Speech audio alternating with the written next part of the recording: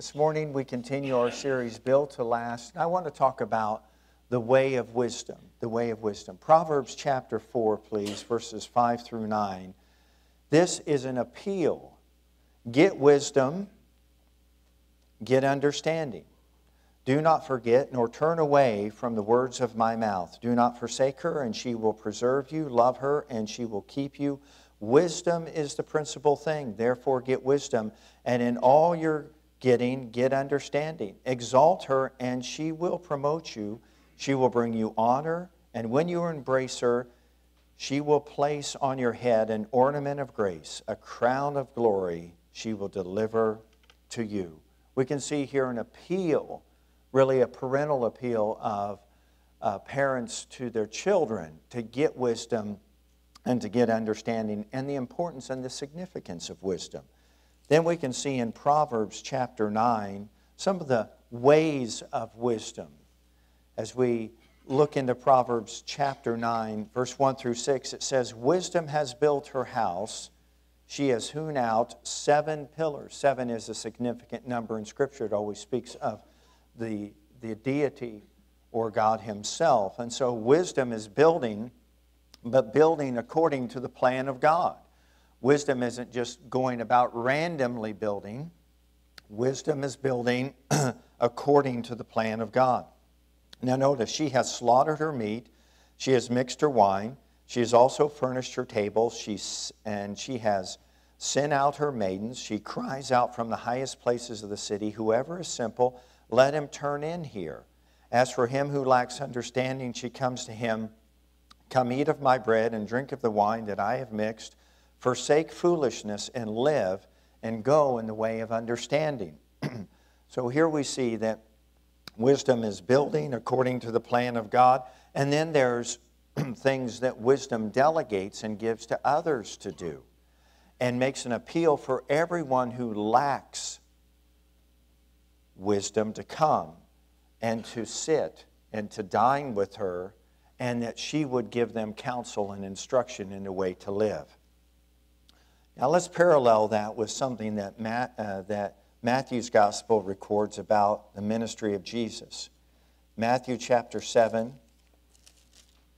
as Jesus is finishing His message known as the Sermon on the Mount, He sums it up by saying this, Therefore, who hears these sayings of mine and does them, I will liken him to a wise man who built his house on the rock.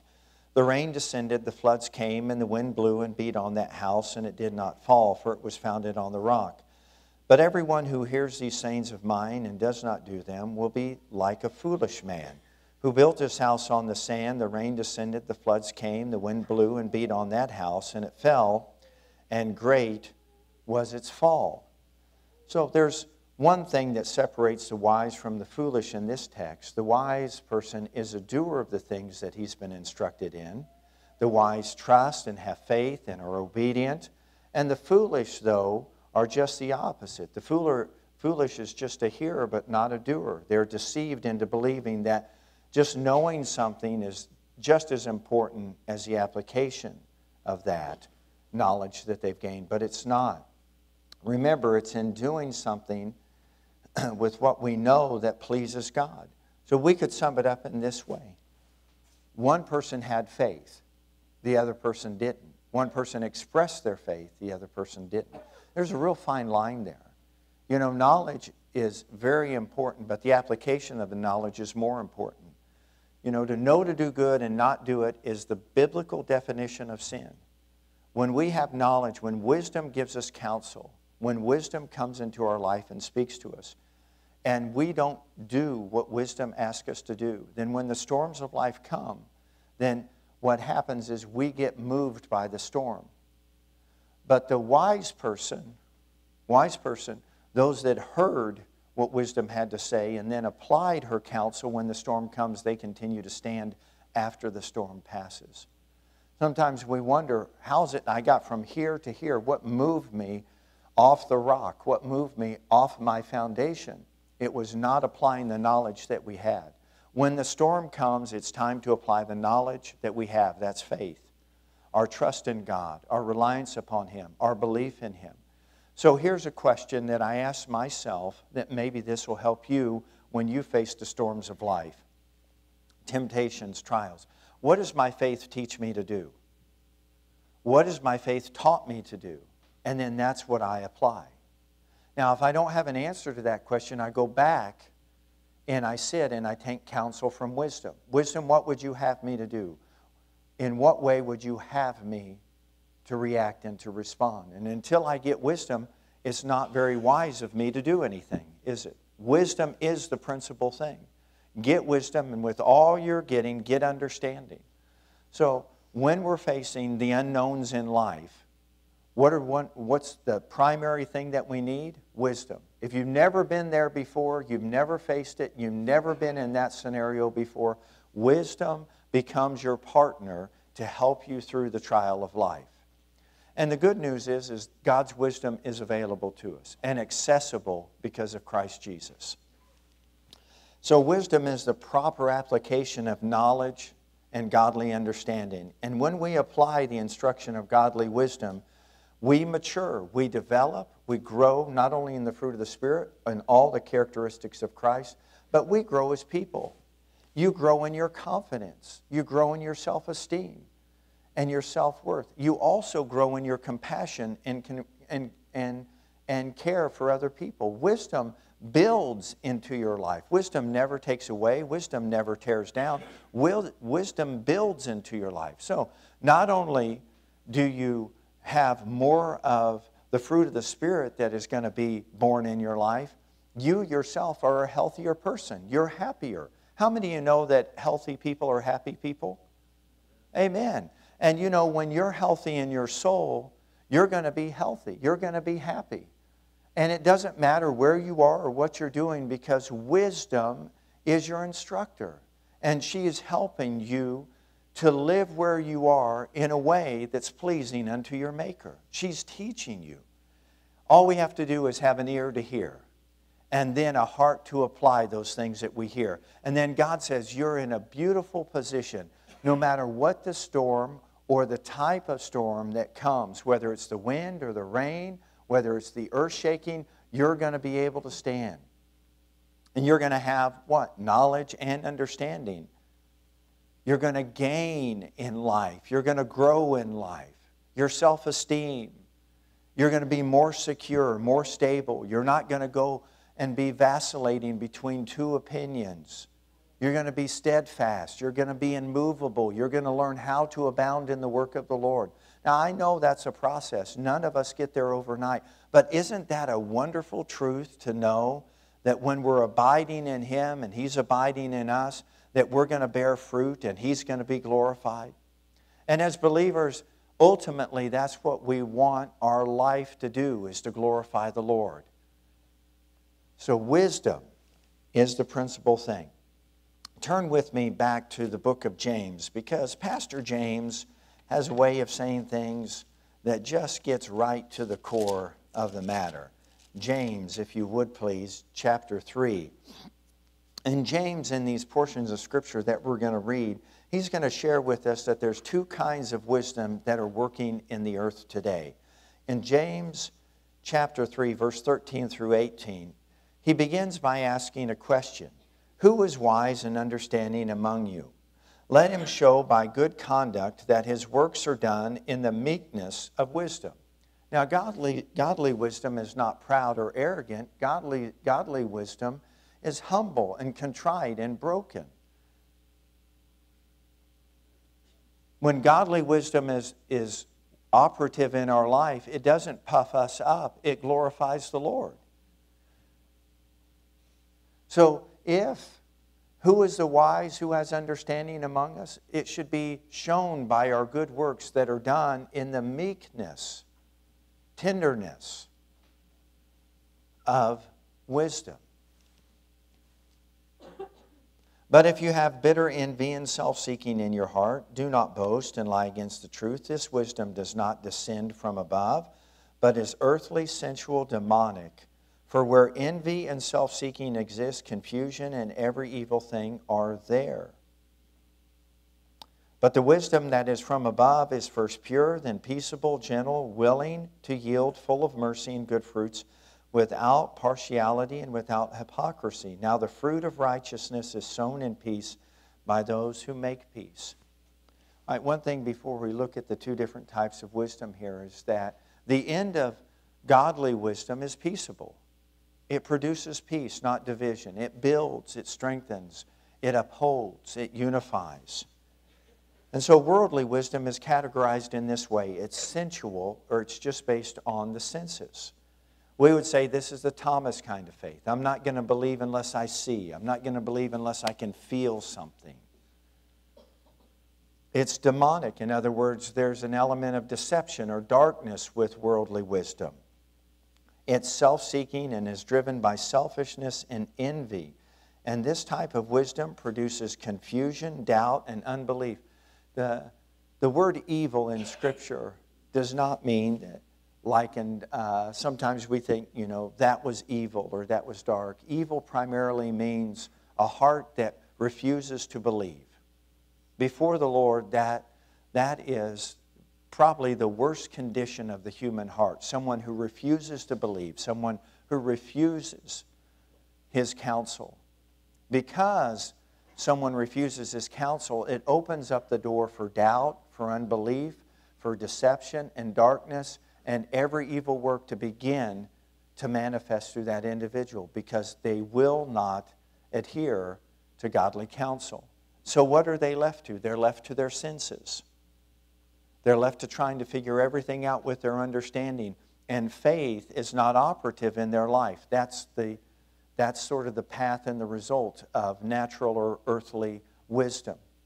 But then he contrasts that with something that is glorious and something that Christ has made available to us and God wants all of us to experience. And that is heavenly wisdom. Heavenly wisdom is pure, or it's clean. It's never tainted. It's beautiful. It's peaceable. It's gentle. It's willing to yield. It's full of mercy, and it's full of good fruit. And so we can see they are complete opposites, one of the other.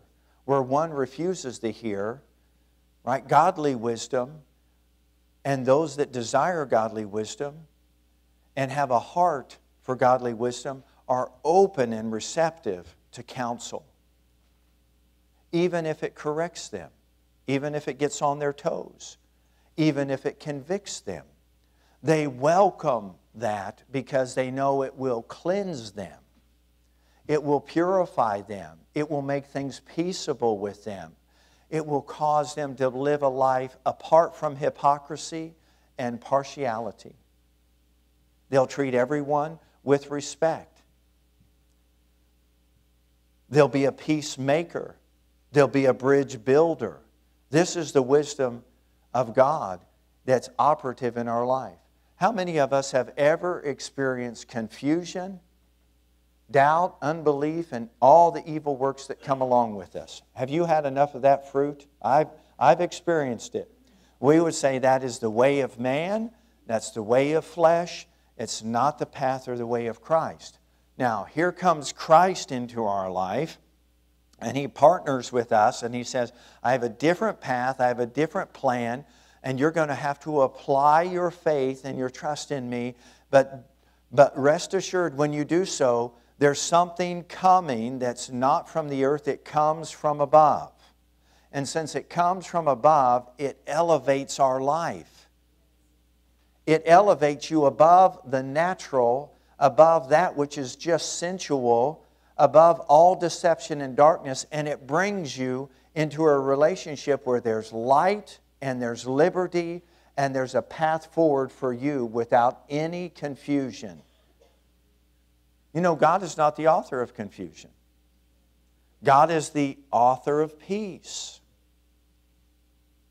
So we can all ascertain which type of wisdom we've operated in before. If we're fighting for our own rights and we're trying to convince everybody that we're right, that's called self-justification, correct? But if we lay aside our rights and we take up our cross and we follow Christ, that's called faith. And now we're justified only through Christ, and we want to do things that are right before Him. That produces different results in our life. We're more patient with people. We're less critical. We're kinder.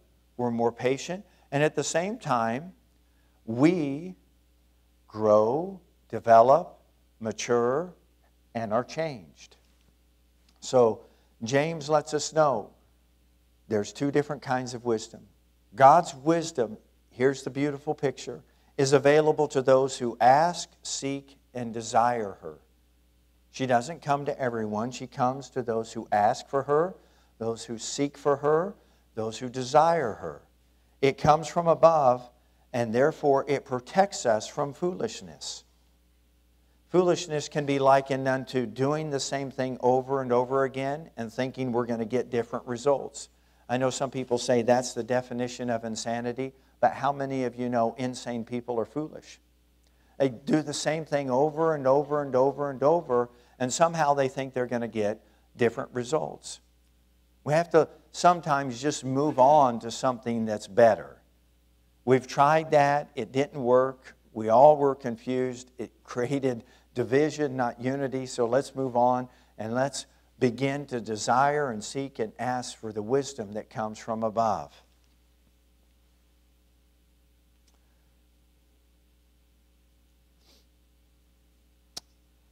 I've imagined times in my life where I've just sat down with different people in Scripture.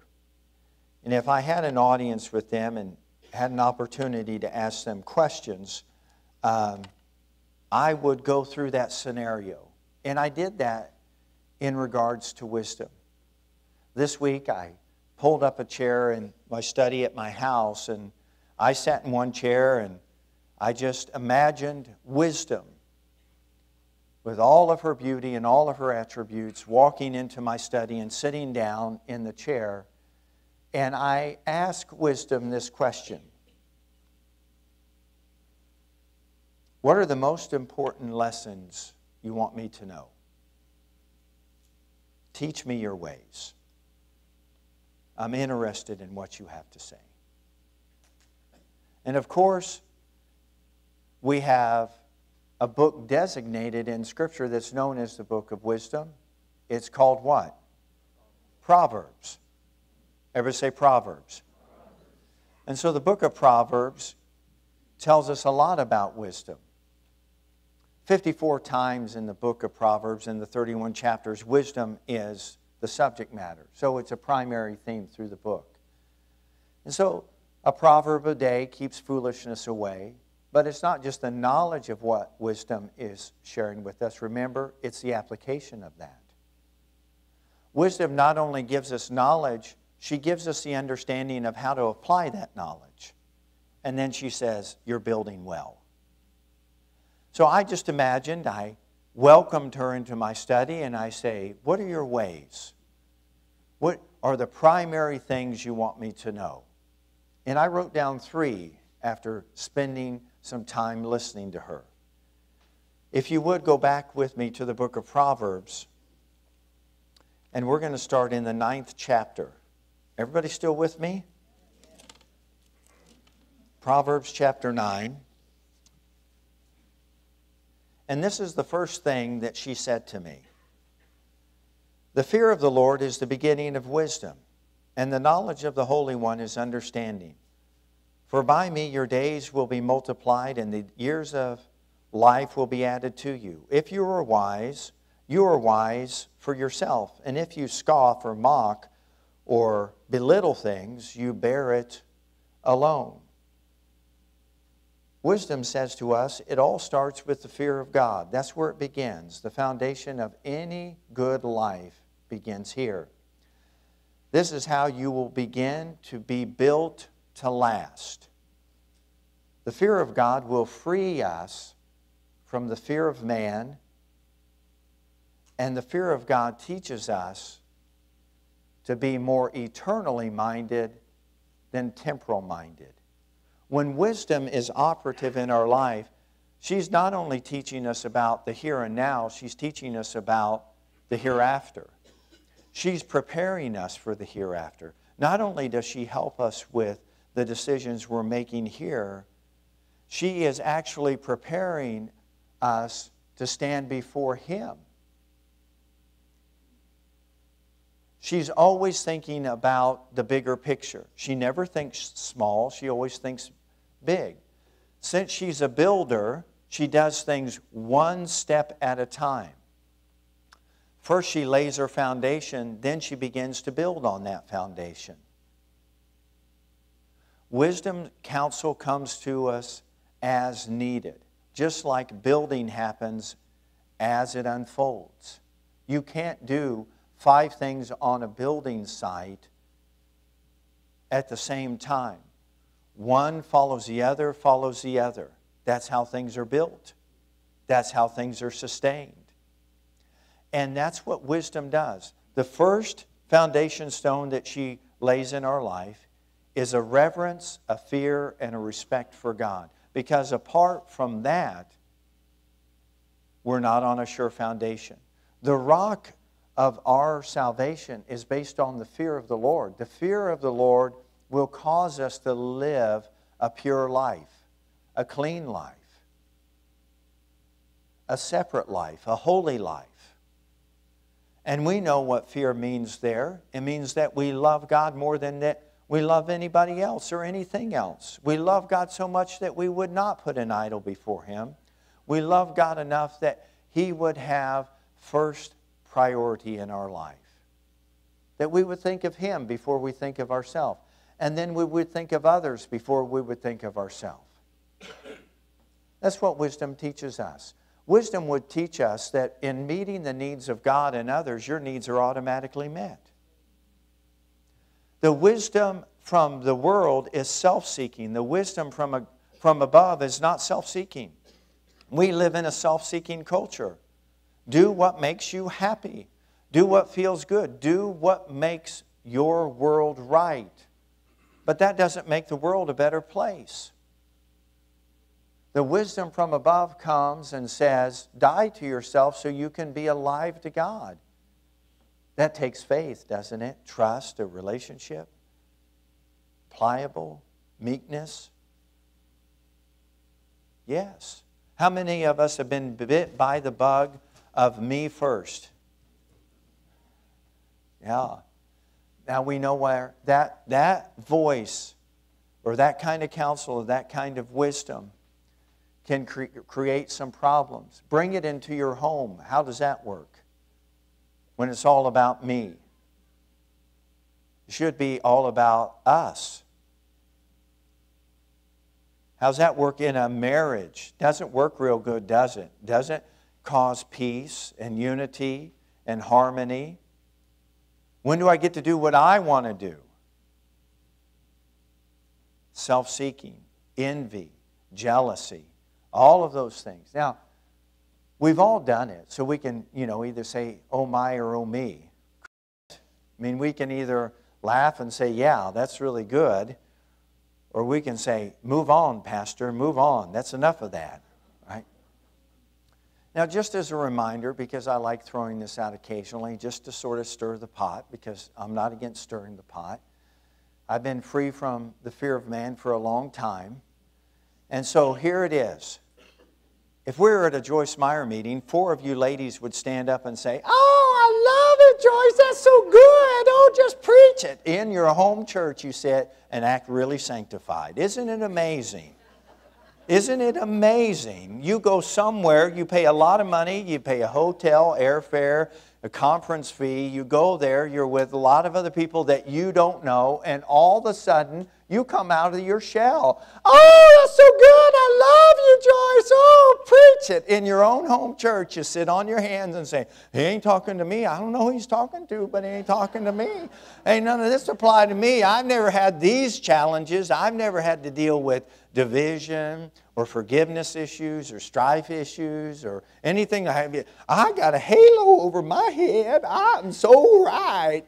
Everybody say, oh, come on, let's quit that. Right? I give you liberty to be yourself.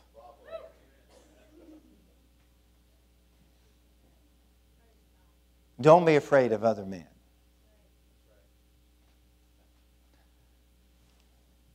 So it all starts with the fear of the Lord.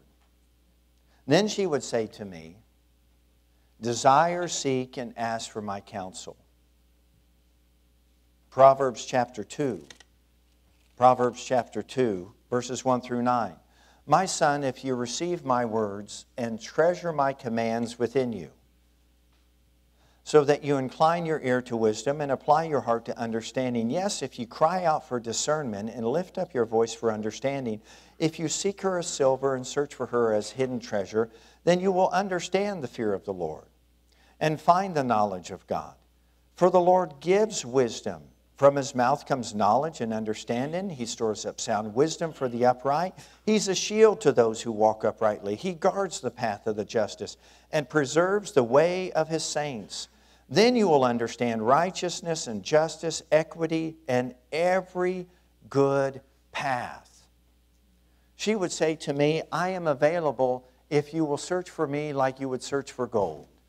And if you search for me like you search for gold, you will find me. And when you find me, you find life. You find the knowledge of life, the understanding of life. You'll gain discernment in life. Your life will get bigger when you find me. But we have to ask for her. We have to search for her. We have to desire her. Now that isn't just asking occasionally. That's asking a lot. Ask daily. Lord, thank you for a spirit of wisdom. Thank you for a spirit of counsel today. There might be things that I'm facing that I've never faced before. Decisions I have to make that I've never had to make before. Pressure I feel that I've never felt before. Temptations I will encounter that I never imagined I would encounter. Grant unto your son or daughter wisdom. Thank you for your wisdom when I need it. Then get into the Word, because the Word will give you wisdom. God's words are food for those that sit down at her table. So ask and seek and desire for my counsel. The third thing that wisdom would say to us is stay pliable, tender, and teachable. And she would remind me that pride is a formidable foe. Proverbs chapter 4, verses 1 through 4. This is an appeal. Hear, my children, the instruction of a father, and give attention to know understanding. For I give you good doctrine. Do not forsake my law. When I was my father's son, tender, and the only one in the sight of my mother, he also taught me and said to me, let your heart retain my words, keep my commandments, and live. You know, there's not much there's not anything that you can substitute for being pliable and teachable and tender-hearted. It's one of the necessities to continue to develop, to grow, and to mature in life. A hard heart won't grow. A calloused heart can't receive, can't hear, can't understand. You can talk to someone with a calloused heart all day long, and they'll never understand. You might as well go talk to that doorknob over there. You'd probably have more interaction with that doorknob. At least it can turn to the right and to the left.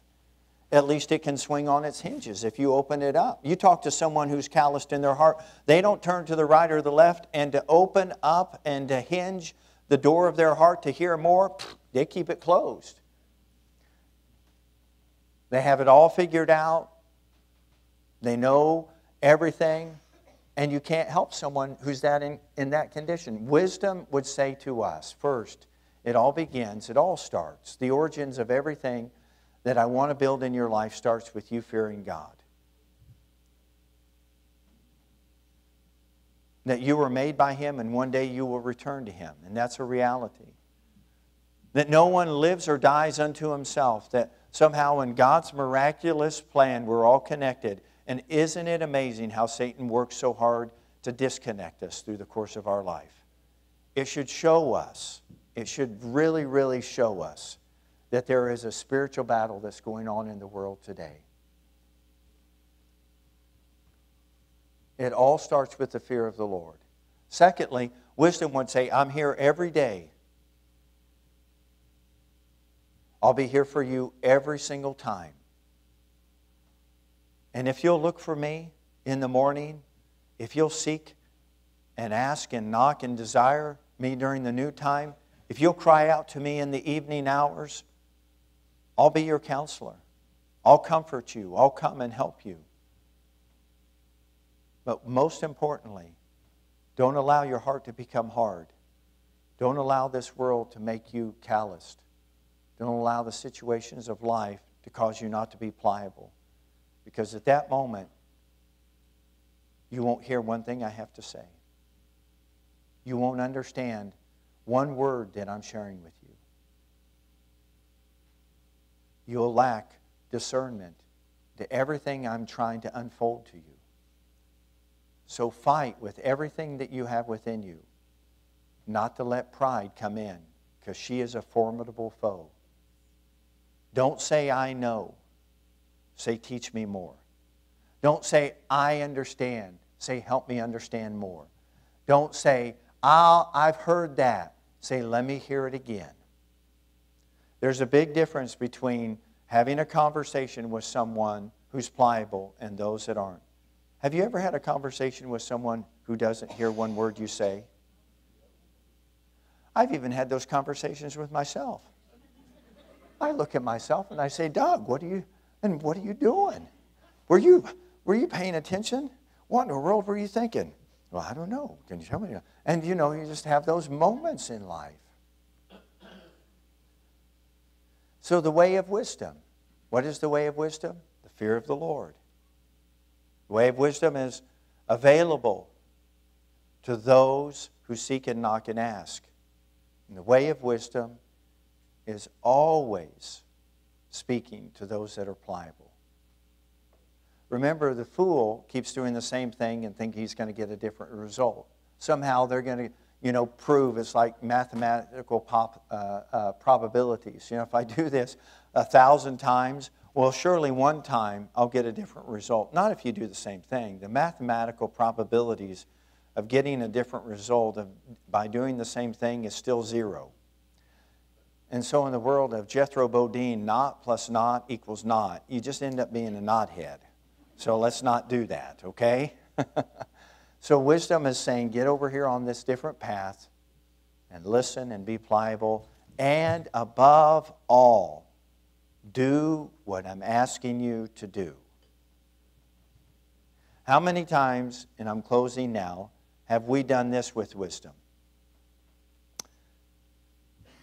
God, I just need direction. I need wisdom. I need clarity.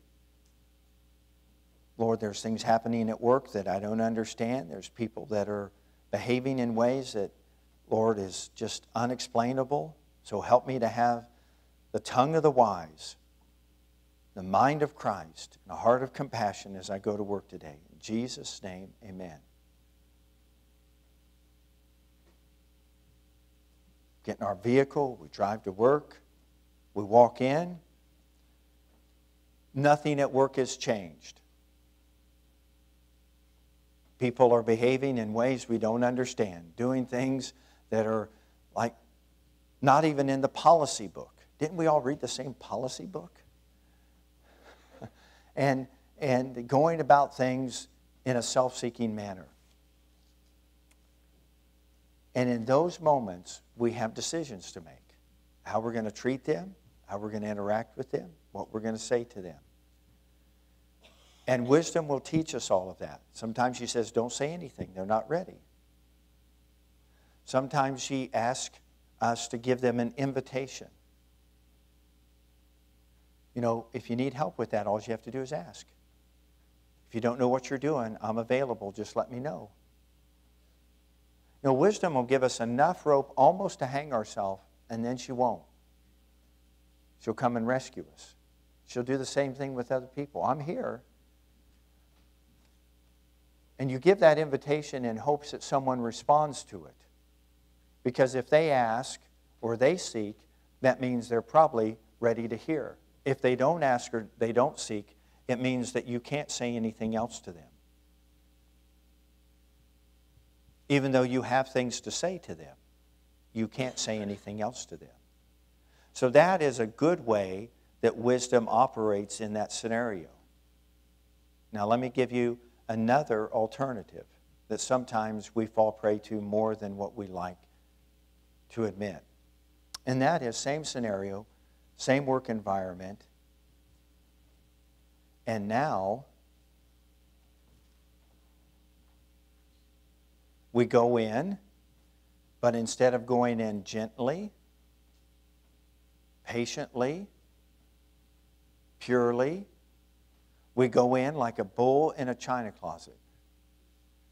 And boy, we just cause all kinds of damage. And sometimes we even spiritualize it.